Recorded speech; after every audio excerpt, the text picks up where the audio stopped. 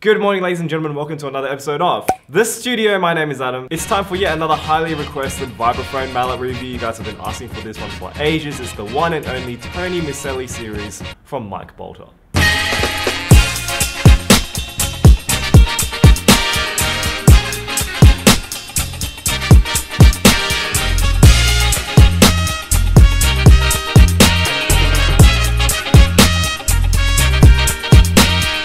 Thank you so much to my studio VIPs, Artifact Percussion, Zero Gravity Percussion, Rob Utomo, and Taylor Murphy. Thank you so much for joining the studio VIP team. And today's featured studio artist is John Cox. Thank you so much for joining the studio artist team. And if you'd like to become a studio VIP or studio artist, you can go to patreon.com/am10, or you can click over here. Welcome back to the show. Okay, you guys have been wanting this mallet series for a long time, and I've had this in almost all of my videos. I've always mispronounced the name of them, so today we're gonna set the record straight. His name, confirmed, is Tony Miceli, as in, I want to sell you something. It's not Miceli, it's not Miceli, it's not Mrs. Tony, if you're watching, I'm so sorry that I've butchered your name so many times in the past. Oh no! Okay, now that we got that out of the way, I've had these mallets for the last 3 years. Since 2015, it was when my friend Tom from Whopper. Tom, if you're watching, shout out to you. Because I wanted a mallet series that was easy to control, I wanted something that was more jazzy, and I wanted a mallet series that looked cool. And then Tom was using these mallets to play the Sejourné Vibraphone Concerto, so I basically bought a pair the day after he started learning it. So yes, this is my personal pair of Tony Miceli mallets. These were not sent to me, they are not samples, and therefore this review is not sponsored at all by Balter. I just really like these mallets. So let's start up with the model lineup. Just like what I said in the other Vibraphone mallet review, Vibe mallets don't really have many hardnesses like Marimba because they don't really need to have that sort of graduated setup. Unlike Marimba, where it definitely sounds very different at the bottom and very different at the top, Vibraphone tends to sound almost the same at both ends of the instrument. Also, because it's really difficult to have those subtle differences in hardnesses. For example, Marimba mallet series sometimes go up to 10 hardnesses, but Vibraphone mallets, especially jazz mallets, probably only go up to 1, 2, or 3 hardnesses. And the Tony Miceli series is no different. There's only 2 models. There's the 46R, which is this set that I'm holding here, and the 46AR, which is a warmer and softer version of this. And sometimes I've been tempted to buy the 46AR, but I haven't quite done it yet. Now, one thing I've noticed about the price of Marimba mallets and Vibe mallets is that Marimba mallets tend to be way more expensive than Vibe mallets. I'm guessing it's because there's more yarn on the heads and there's more detail put into like the quality of the core, but it's quite crazy. I'd say this is like a mid to high tier Vibraphone mallet, and it's about $34 US, but a Marimba mallet of the same sort of prestige level is about $40 to $60, which is but yes, it means that these mallets can be had by a lot of people. It's relatively affordable. I'd say it's right in the middle of what most Vibraphone mallets cost. Next, let's move on to build quality and design. So the first thing that drew me to these mallets was, of course, that head. It's a rainbow, multicolored concoction of happiness amongst a sea of monochromatic, boring Vibraphone mallets. I mean, how many Vibraphone mallets do you know that are just big circular Vibraphone mallets with one color? Usually it's blue. You might also notice the heads are oblong shaped, not round, which generally tends to give a more articulate sound, a more bright sound. And the heads are not squeezable, so they definitely pass the studio squeeze test. They're quite resilient, they're quite rock solid, they're quite small, so I don't think these will die anytime soon. In fact, I've used these mallets for 3 years now, and I've used them for a myriad of different purposes, including jazz, including contemporary stuff, including hitting it really hard.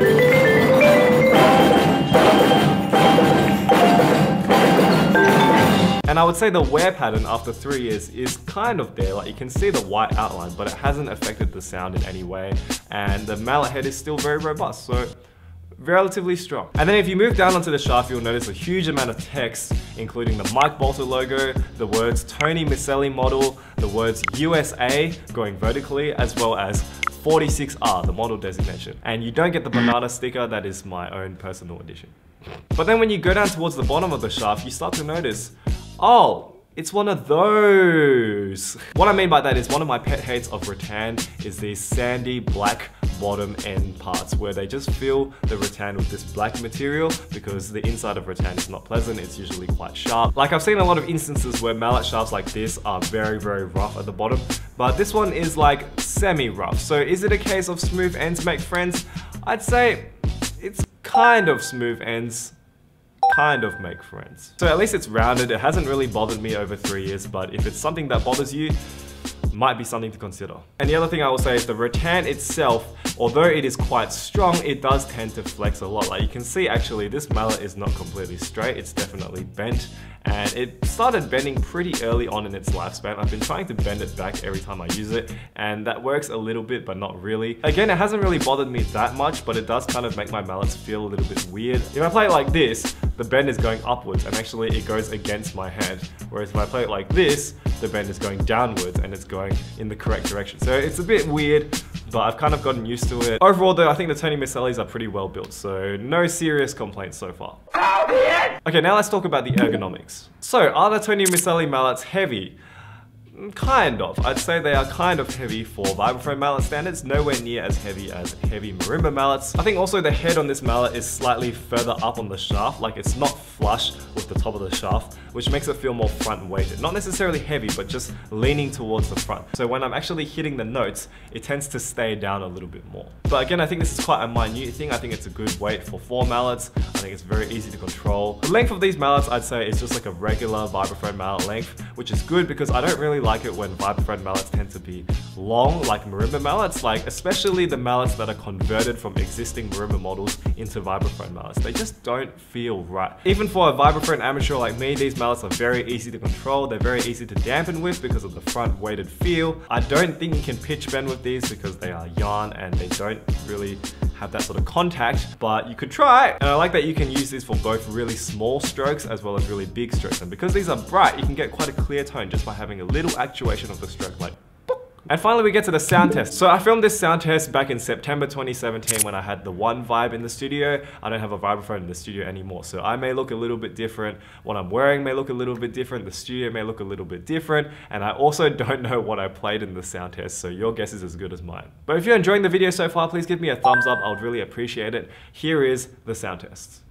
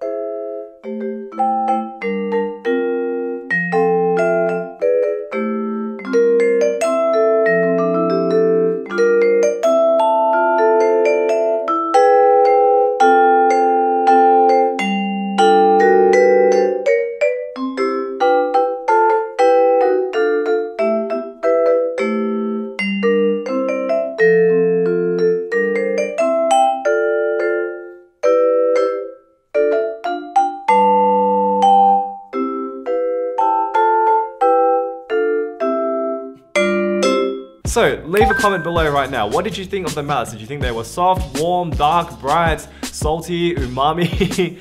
Let me know in the comments below. I'd love to hear from you. I personally think that even though these mallets are for jazz, and obviously Tony Miceli is one of the greatest jazz players around at this time, even though they're for jazz, they can be used for pretty much anything. They're a great all-rounder mallet if you're not sure what vibe mallets you want to use first. And I just really like them. But part of me wants to buy the 46ARs as well because I like that sort of muted sound a little bit more. But these mallets are very clear, very easy to play with. So, do they get the studio seal of approval? Tell me! So yes, I'm very pleased to say the Tony Miceli mallets from Mike Balter get the very amazing, very highly coveted, very highly respected award that no one cares about, the studio seal of approval. Gucci down to the socks like I'm... Hello! If you enjoyed this video, please give me a thumbs up. I would really appreciate it. And if you have any suggestions or anything you want to say to me, please leave a comment below. I would really appreciate it. I definitely reply to all comments, so I'd love to hear from you. And yes, if you haven't already, please hit that red subscribe button below to keep up with my uploads, as we are near 9,000 subscribers, which is massive. And thank you so much for all the support for my brand new 4 1/3 octave marimba solo Moon. It hasn't even been a week yet at the time of filming this, and we've already sold so many copies. So thank you so much for all the support. I really appreciate it. Anyway, thank you so much for watching, and I'll see you next week for another episode of The Studio. Good night.